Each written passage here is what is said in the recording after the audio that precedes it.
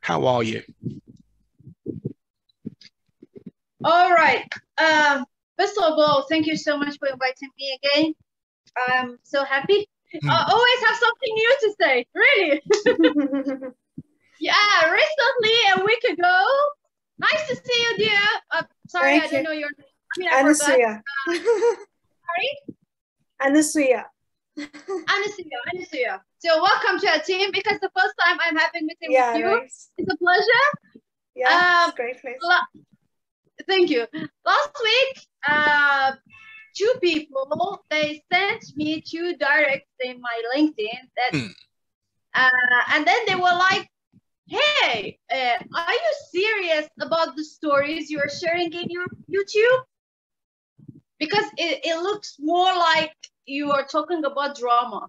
I said, yeah, I faced a lot of drama, but mostly in my real life, you know, than in social media.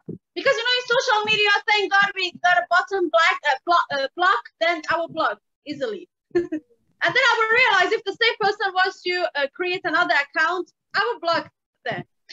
Then they were like, okay, but the question is, why you blame guys?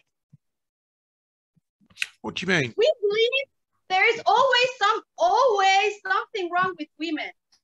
Because, you know, women, they're always there to seduce guys.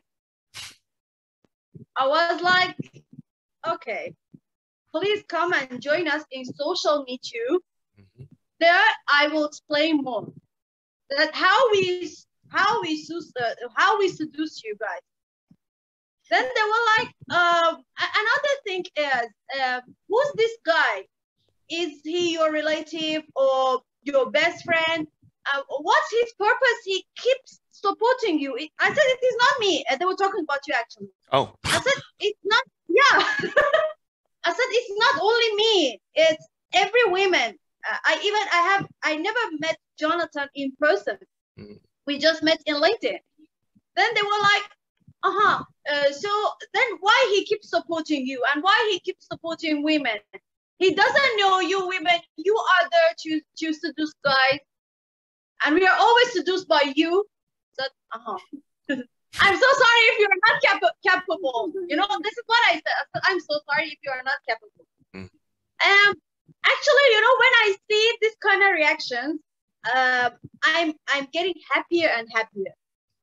Why? Because I think, yeah, why? I'm telling you why. Because whenever I'm at the right path, when I'm doing something good, I will see this kind of, you know, it's like an alarm for me.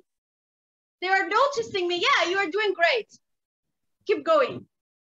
I never fall or I never feel like, oh, I'm down. I have to stop it. Why I have to stop it? Because look, they have never seen any guy who supports a woman or women, a group of women, like what you are doing. That's why they feel like, no, you are there to seduce us. Why this guy is supporting you? But why not? You know? They say, I keep blaming guys. I said, I never blamed anyone. But I met many creepy people in my workplace. I already shared my stories in my LinkedIn. In my workplace, in my, you know, the place I was staying, just because they were seeing a girl all alone in a country like Malaysia. Even my own country, they hired me to work with them, okay? And then after 1 week, not 1 month, 1 week, my boss, my manager, he said, okay, I want to take you to the other room. And in the other room, I saw a mattress. Can you believe? I can, actually. Yes, so, yes, you know your friend Suyapa. So we've only had a little chat, but we will all 5 of us maybe do some episodes together. But we discussed in that the fact that essentially the behavior that has been normalized in all of human culture is that men are dominant. And so we discussed this idea because that was true when we were like, yeah, big, strong male. but now you should be able to use your brain not to be an asshole, basically. And it's like, so men basically have an idea. I don't know if this is true, I'm just floating it out there. They seem to have the idea that if you present your face, that you are, it's like being in a bar, for example. But the whole point of this movement is that in a bar, fair enough. If you approach me when I'm out and or whatever, that is a distinction. But my business presence online, I don't want you chatting me up. What is your experience, Anusia? Yeah, exactly. I can say in the morning, today it's happened actually, the same thing.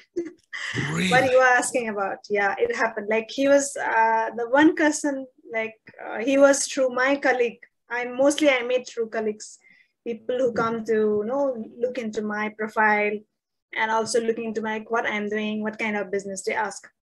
So they said, what are you looking into it? Are you sure that you are getting some customer here, or because we are here? So can you please give me your number, then we can elaborately discuss about it. But why are you asking my number? First, you discuss with me on this platform. First, you to explain what you want, right? He don't want actually. He want to just, I don't know what is in his mind. He thinks that, okay, by looking at the pictures, because even I used to put pictures, right? I know he first he said that, okay, you are looking very lovely. Your pictures are very great. He is saying, okay, thank you, fine. So what is the point I'm asking? You just please tell me what you want, right? You are looking for business, or you are looking for chat? It is not, I told him this is a professional platform. I don't chat.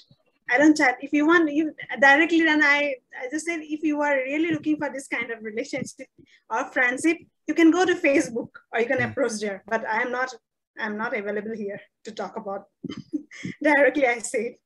So these are kind of approaches, and mostly I used to get it from men.